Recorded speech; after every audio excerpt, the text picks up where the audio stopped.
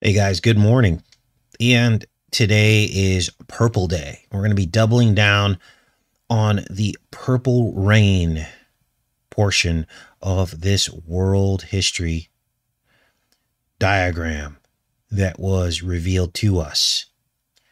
What is this all about? Well, if you're wondering, we had placed the colors of the rainbow spectrum over the timeline of world history.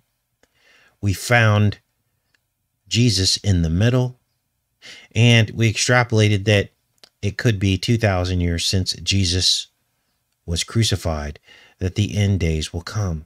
And this is where we'll be focusing our attention on this part of the timeline. Now, no man knows the day or the hour, but we don't know if any man knows the decade, which is kind of what we're narrowing it down to. So, we will see how all this plays out, of course, over the next several decades. If this is, in fact, what Jesus was trying to show us when he explained the 42 generations before him, we will have to see. He was in the middle. He was crucified in the middle between the two thieves. Who are the thieves? Well, they stole, the fallen ones stole people's salvation before Abraham. In this 2,000-year period, that's one thief. And the other thief are the unholy fallen ones, once again, just like in the days of Noah. In this 2,000-year period, we can all agree that this is when the Dark Ages happened. They stole the Bible from people. And, of course, now they're stealing our freedoms and rights and trying to force us to get stickers. So, these are the two thieves surrounding the generations of Jesus that he outlined, the 42 total generations. So, let's get back here into the chat. Looks like we are connected up. You guys can all hear me. I did some more digging. And look at this picture of the presidents, all wearing their purple ties. And in fact, the purple presidents are mentioned right here in the violet Wikipedia page. It says right here, the two more recent presidents all wearing violet ties. Now, why do you think that is? We are in the purple rain. Now, we also know that purple is the favorite color of the Queen of England. And her birthday falls on a death day of a very famous person, Prince himself. April 21st is when he died. Now, what's so special about that date, that he died on the day that the Queen was born, April 21st, the 111th day of the year? The Prince and his Queen. What does all of it mean? What do purple presidents have to do with Prince? Let's read the lyrics to Purple Rain. And I want you to understand what we're looking at here. It says, times are changing. Let's zoom this in here. These are the lyrics from Purple Rain. I believe this came out in 88, I want to say. Times are changing.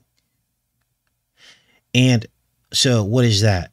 It's they shall seek to change times and laws. And he says, it's time we all reach out for the new. What is that? The New World Order. You see, you say you want a leader, but you can't seem to make up your mind. Well, that's the red and the blue, the political parties. I think you better close it and let me guide you to the purple rain. And of course, that's the red and blue mixed together to make the purple rain. Now, what could all this mean? Well, we know that Adam's name means clay. We know that stickers are made out of steel, iron, mixing with the watery clay. Steel and iron is blue. Blue mixed with red makes purple. We're here. We are at the end of world history. So, what else is special about the day that Prince died, April 21st, the 111th day of the year? Well, there are 111 days left in the year when he opened Paisley Park. Let me pull that up so you can see this, so I'm not making this up. Here's the opening date of Paisley Park, his famed, I guess, studio. And what is so special about this date, Blind 11, 1987? Well, this was the exact halfway point through the timeline of these buildings' existence. Now, many of you had asked about Building 7. That is the building that stood between the two of them. Let's go back into here and I'll show you. Here's where Building 7 sits in the timeline, right underneath the 42 generations. It's the middle part. Why? Because 2,000 years divided by 42 generations, it's 47, which was Building 7 was 47 stories tall, opened in 1987, the same year that Paisley Park opened. Now, before you turn this live show off because you think this is all ridiculous, understand that this year that Paisley Park opened was also the halfway point in Prince's life. What does this mean? These are the two pillars. 2,000 years here, 2,000 years there. The two thieves that try to steal your salvation by having you dualistically seeing life, believing that one side is better than the other when they're both deceiving you, instead of looking to the middle, which is where Jesus sits. So, Paisley Park, let's take a look at this. This is the Purple Rain Man. And as you can see, he was born in 58 and died in 2016. 1987 was the halfway point in his life. The 29th year. After Paisley Park opened, he would live another 29 years. Now, people call this a sacrifice. These people sacrifice their own frequently, whether the person is good or bad. I don't like to get into whether the person is good or bad or not, because some people have emotional attachments to these people and believe, my personal feeling is all these people are evil. But I don't know that. Now, let's get back into the color purple or violet. Violet is the color of royalty. Let's go back to it here. This is the Wikipedia page for violet. This is the color of royalty. And it has a frequency that reveals its true nature. In terahertz, let's go back up to the top here. What is the frequency of violet? 666 terahertz. That's the range. Of course, it's other numbers as well, but this is the cutoff range in terms of frequency.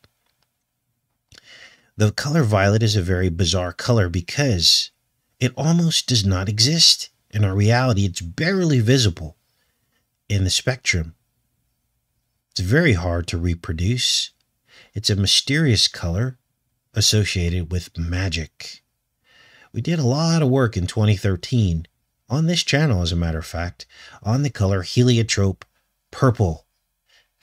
And we looked at the history of this way back then, seeming to come full circle with what we're now discovering about the timeline of human history being in the purple zone.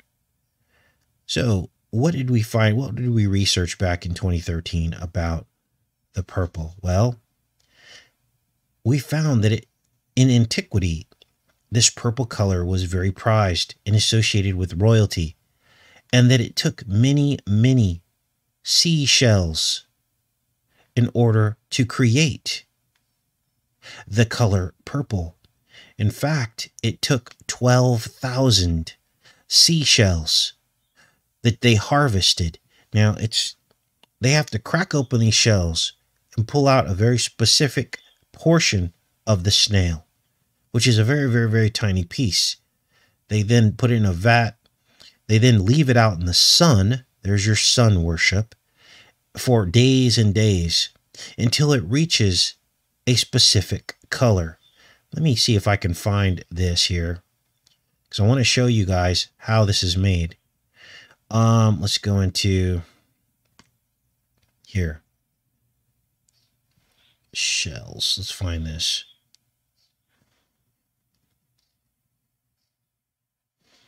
Oh, it's not on that page. Maybe it's here. Purple.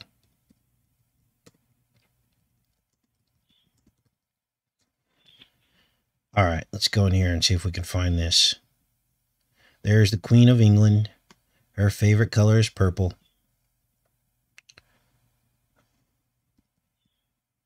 Okay. The process of making dye was long, difficult, and expensive. Thousands of tiny snails had to be found, their shells cracked, the snail removed. Mountains of empty shells have been found at the ancient sites of Sidon and Tyre. The snails were left to soak. Then a tiny gland was removed and the juice extracted. Now understand that a seashell is an unclean creature. It's a mollusk. You starting to get the drift here? The juice extracted and put in a basin which was placed in the sunlight. There a remarkable transformation took place. In the sunlight, the juice turned white, then yellow-green, then green, then violet, then red, which turned darker and darker. You seeing what's going on here? The shell, the tiny part, the gland that was removed, and the juice that was extracted from it follows the exact order of the rainbow. I'll say that again. The gland and the juice from it follows the exact same colors of the rainbow in order. Now, it picks up, though, in the middle. Yellow, green, green, violet, red. Yellow, green, green, violet, and then back to red. See this? I'm not making this up. In order. Now, what could be the mechanism for this? This is something magic. This is why it's probably associated with magic. Now, understand that the color purple is also mentioned extensively in the Old Testament. And it was associated with God's holy people. But that color was made a different way. I believe that it's made from vegetables, not from unclean mollusks. So there's the difference. But this is how the enemy chooses to come about the purple color. Now let's keep going with this because there's more. So we just found a bit of a miracle here. The sunlight causing the juice from this mollusk to go through the color spectrum in its appearance. At that point, the process had to be stopped at exactly the right time to obtain the desired color, which could range from a bright crimson to a dark purple, the color of dry blood. Then either wool, linen, or silk could be dyed. And this is how they did it. Now, let's go back to here. Because there's more. There's always more, right? I don't know why these tabs keep popping off of here. Guess I'll have to figure it out. Let's try this. Pull this back there. Let me fix this real quick, you guys, because I know it's going to mess me up. I always like to put these links in the pinned comments for you guys. So, we're in the violet age of man. Now here's another clue. We picked up on this in, where did it go? Again in 2013 in I, Pet, Goat 2. This is an animated film again that came out in 2012. The following year, we did a lot of videos on I, Pet, Goat 2. This mother is holding a child, and this seems to be associated with Justinian and one of these churches, these Orthodox churches that has recently been turned into a mosque. And this image of this woman holding a child is in the mosaic, in the ceiling of the Justinian church. Justinian, of course, was associated with Apollo. We linked that in with Janus as well, and the most recent president. What does all this mean? Well, the mother is holding what appears to be a jar of heliotrope purple made from seashells. Remember, it takes 12,000 shells to make 1 ounce of this heliotrope purple. So I believe that what they're actually showing here is the 12,000 shells to make 1 ounce. And we had figured this out in 2013. She's sitting in a shell. See this? So that's the clue. Now, here's where the plot thickens, because violet is also the official color of a bizarre character in human history called Saint Germain. And he's been tied by many groups, many New Age groups, to Trump himself. Several of them have claimed that Trump is a iteration or reincarnation of Saint Germain. And when people say reincarnation, to me, that's code word for demon possession, because demons can jump bodies. So, once again, it's clear to me that we are in the last days of the purple rain. Now, here's where things get very, very interesting, because one of you asked me a very, very important question about the prophecy of Enoch. What was the prophecy of Enoch? Well, this is Enoch chapter 10. And he says here that the fallen angels will be bound for 70 generations underneath the earth, even to the day of judgment and of consummation. Now, we had recently covered another prophecy of Enoch, saying that after these 70 generations, the hot springs of the earth will grow cold.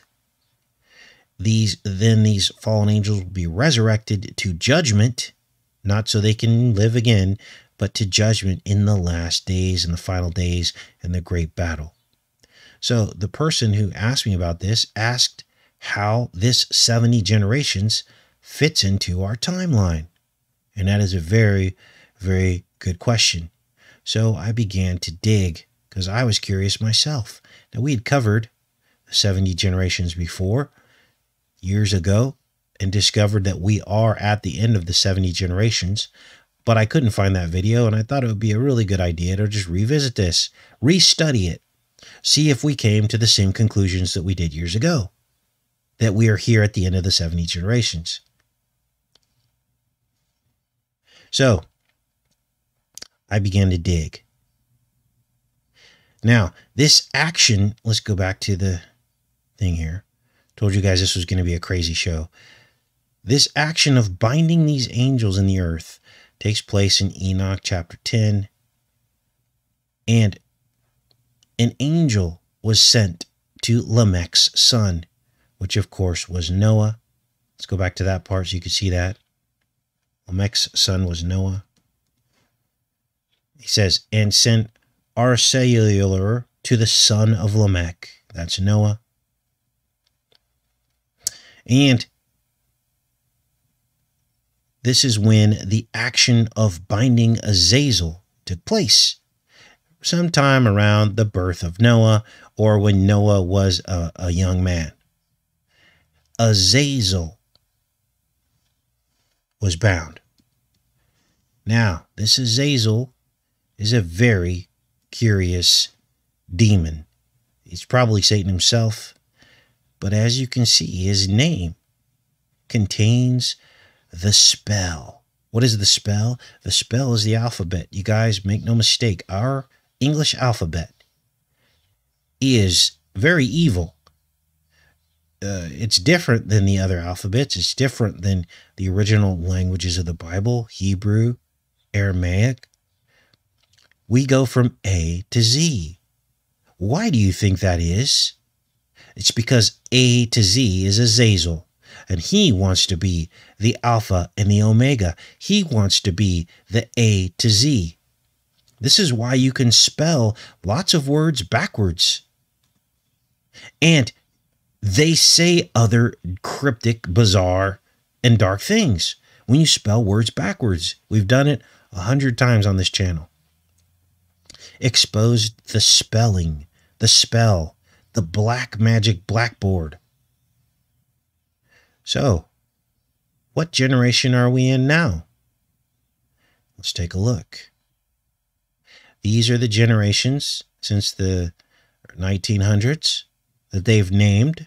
They've given these arbitrary names to. And as you can see down here, Generation Z ended in 2012. And now we are back in Generation Alpha, they call it, which ends in 2025. A to Z, but it's backwards.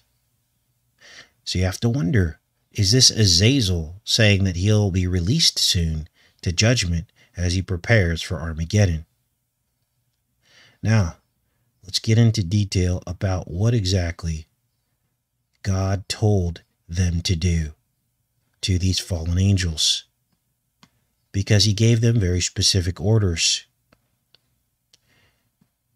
Then the Most High, the Great and Holy One, spoke and sent this angel, who I can't pronounce his name, to the son of Lamech, which is Noah, saying, say to him in my name, conceal thyself, then explain to him the consummation which is about to take place. For all the earth shall perish, the waters of the deluge shall come over the whole earth, and all things which are in it shall be destroyed. He's talking about the first destruction of earth. And now teach him he may escape, and how his seed may remain in all the earth. Again the Lord said to Raphael, bind Azazel hand and foot, cast him into darkness, and opening the desert which is Dudael, cast him in there, throw upon him hurled and pointed stones, covering him with darkness. And there shall he remain forever, cover his face, that he may not see the light.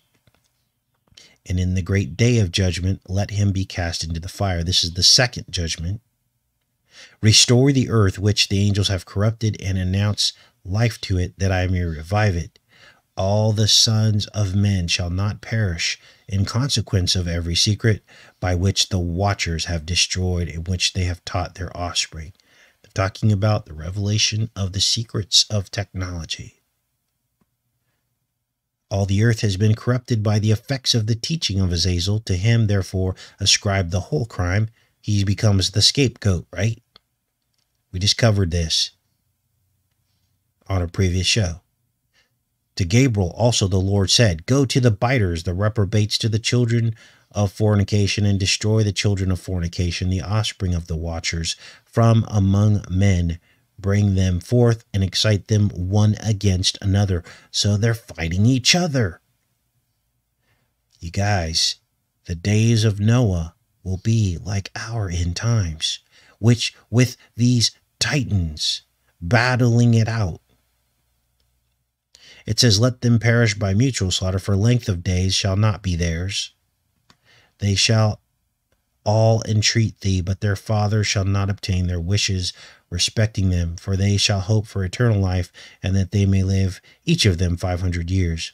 To Michael likewise the Lord said, so here's another command, go and announce his crime to Samyaza and to the others who are with him, who have been associated with women, and they might be polluted with their impurity. And when all their sons shall be slain, then they shall see the perdition of their beloved.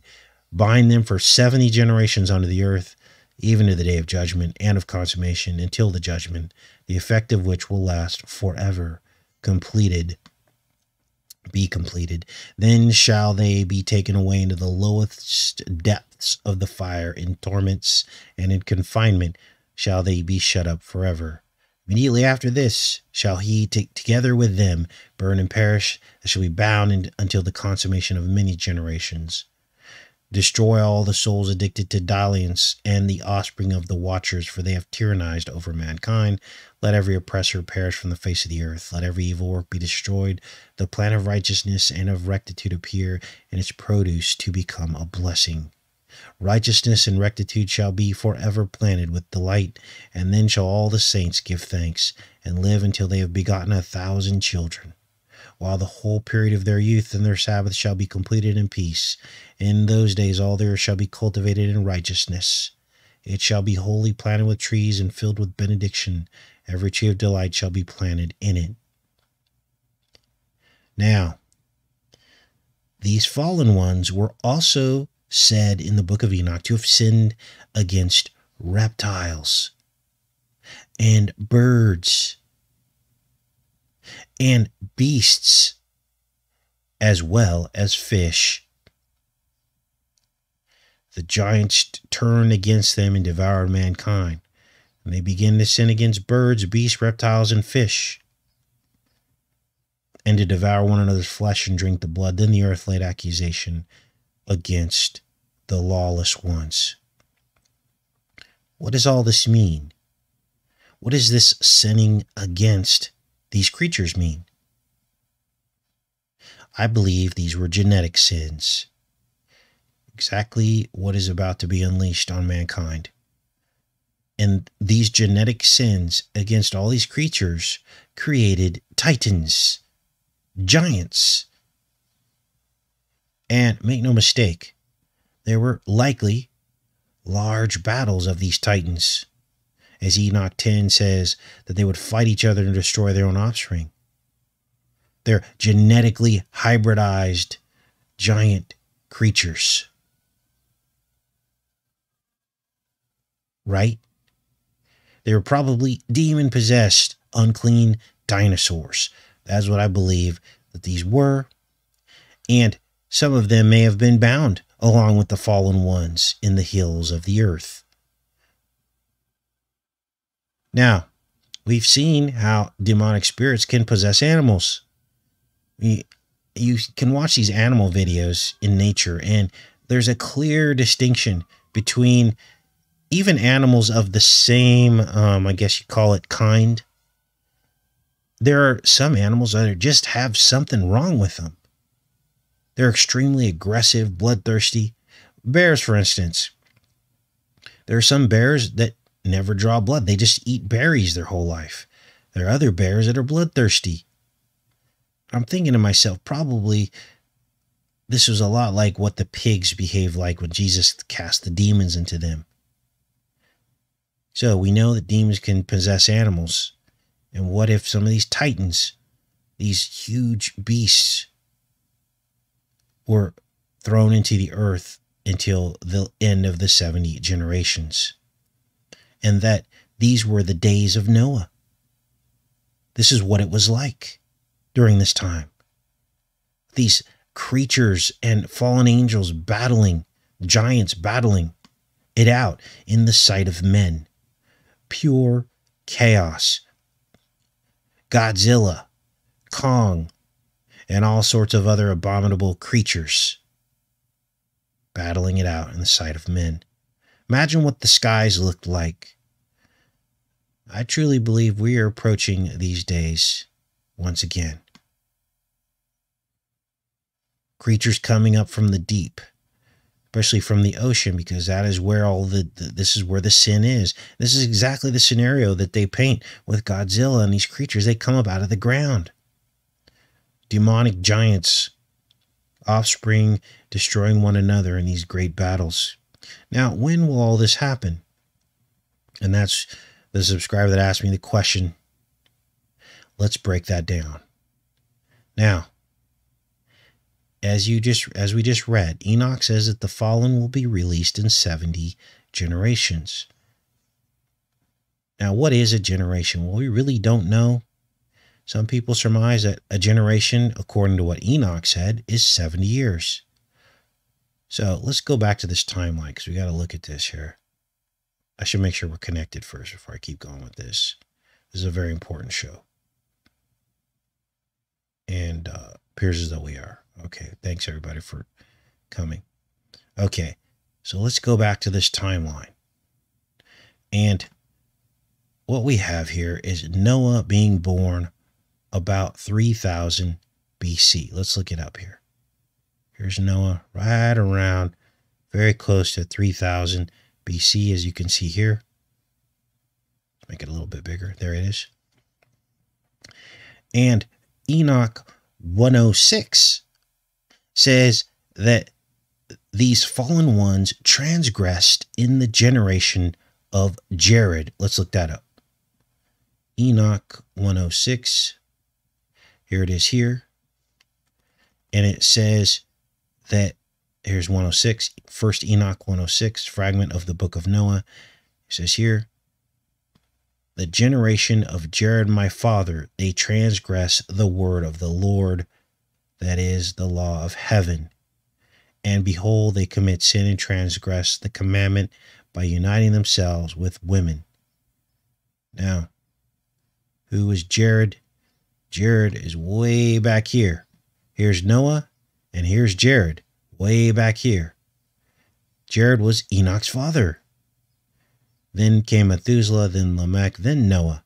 So these fallen ones had been on the earth for a long time before Noah ever showed up. The judgment of them didn't come until Noah was born. So now we're on the trail.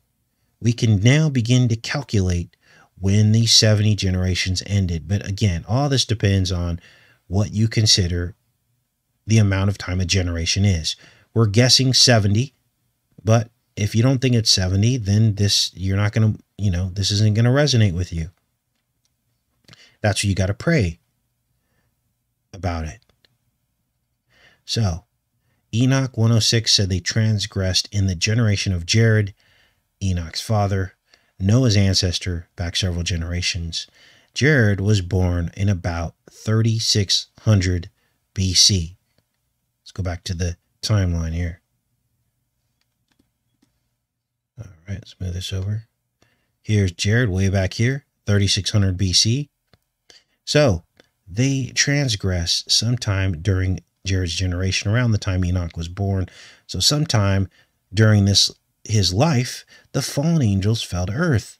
But the prophecy is given around the time of Noah, right? I think we can all agree that that's when the prophecy was given in Enoch 10. So we've got to go back over here, right? I'm just giving you the history. So here's Noah about the time the prophecy was given, right in here, about 2800 BC, probably, give or take, right? So are you ready for this? Let's count backwards. 70 generations times 70 years is 4,900 years. So we're going to count backwards 4,900 years from today, 2021. That puts us at 2880 BC, right around the time Noah was born. This is when the prophecy was given. Now, many scholars place Noah's birth almost 500 years later. Why would they do that? Let's take a look. They would do that so that you would think that the end times aren't going to be for another 500 years, right? But this site, I believe, gets it right. It says the following timeline of the Old Testament has been compiled with the assumption that genealogies are literal and complete. If so, God created the world about 6,000 years ago, which is what I believe. All years are approximate. And here they have Noah born in 2950 BC, which means we are at the end of the 70 generations. Now, why can I be confident that this estimate of Noah's birth is better than the 2500 BC estimate of Noah's birth? Well, I believe God revealed this to us through this timeline. This 2,000 years and 2,000 years surrounding the 42 generations. I believe this is the clue that puts everything in perspective, that it's all happening now, any day now. As a matter of fact, the fallen will be released for judgment with mankind. And when they release, it will be a battle of the Titans. Armageddon. Will there be Godzilla-like creatures, King Kong, giants fighting like in the days of Noah? Well, I can tell you this.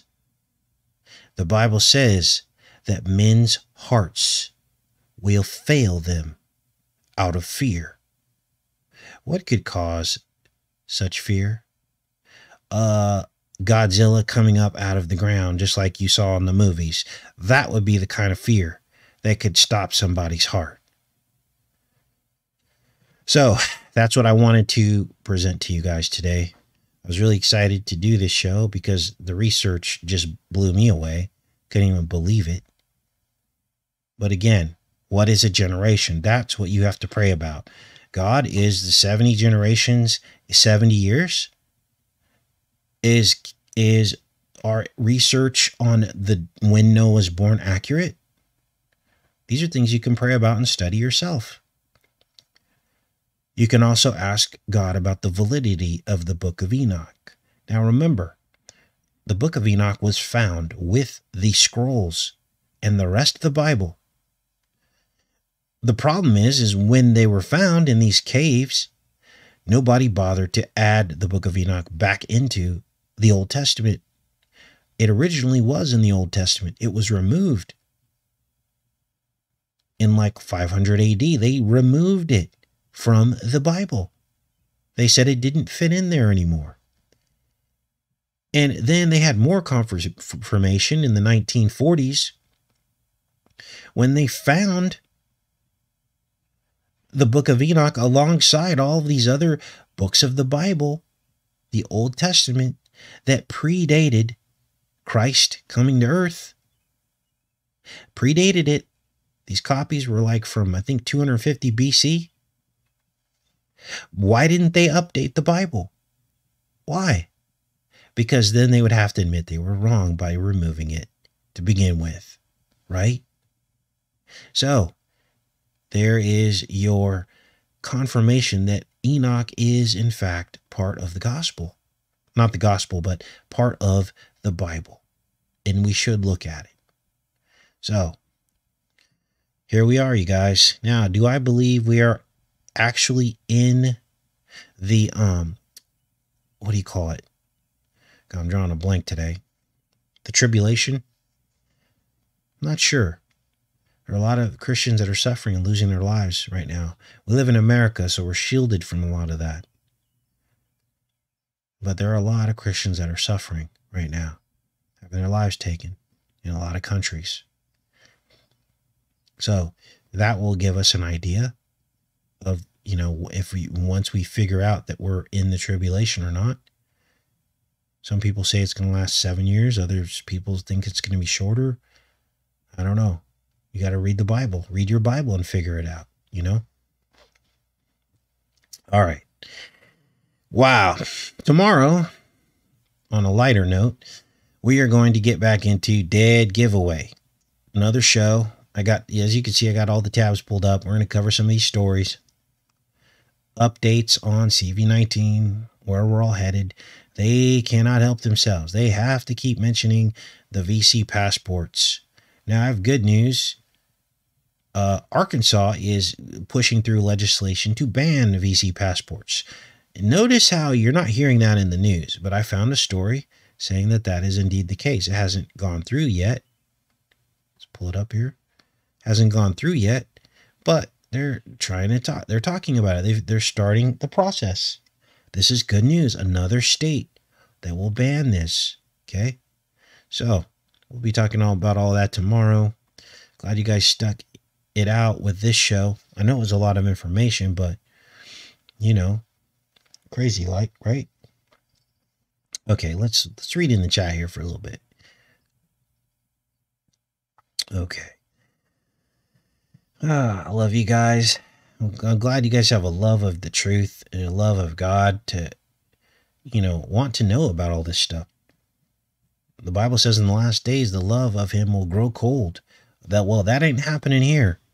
You guys are on it. And I hope that you keep that zeal. I hope you keep that enthusiasm, because we're going to need it going into the last days.